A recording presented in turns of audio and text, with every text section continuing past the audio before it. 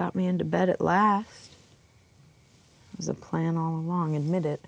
Art, the world's only reluctant swinger. It was just an act. I know your coat, Virginia. You wear it to the office every day. So you picked me on purpose? That I did. Aha! Because you wanted to go to bed with me. Because I knew you wouldn't. You're my boss. And bosses shouldn't sleep with their employees. Not ever. Isn't that right? It happens. And sometimes it happens. How does it happen? Perhaps you have some special insight. I don't. Gonna have to use your imagination. What if we imagine together? Why would we do that? Role-playing can be an effective technique. Come on. I'm a shrink. Humor me a little, would you? Do I keep you late after work one night? Tell you my wife doesn't understand me, that we're essentially living like roommates.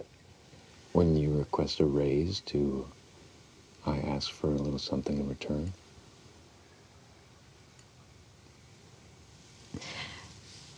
No, it's not like that. Okay, then. What is it like? Do I proposition you? No, you're awkward. Nervous. You do not know what you're doing. You barely even make eye contact. And you take pity on me? No, I wait until I feel something. An attraction? A shared passion.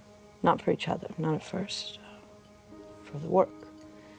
But I'm still the boss. I call the shots.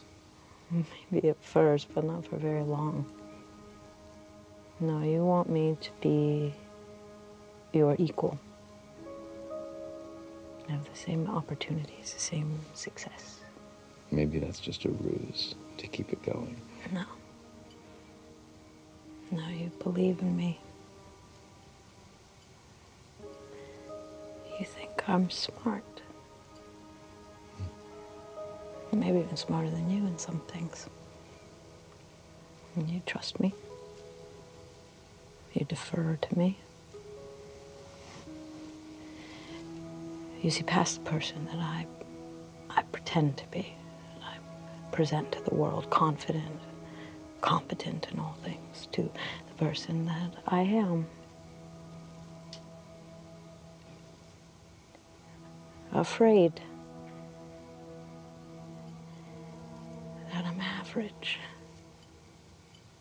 The ugly parts don't scare you away. You have ugly parts. I push you away. Fall in and out of bed with other men, and somehow you love me enough to let me go, find my own happiness, even if it doesn't include you. So, I'm a saint. No, you're broken too. You're afraid and insecure. But I know all the broken places. You've shown them to me. So we've kissed each other's bruises. We have.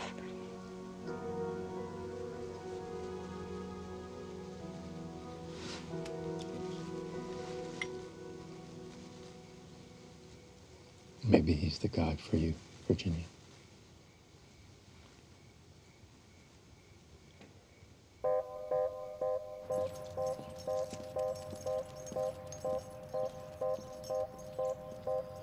One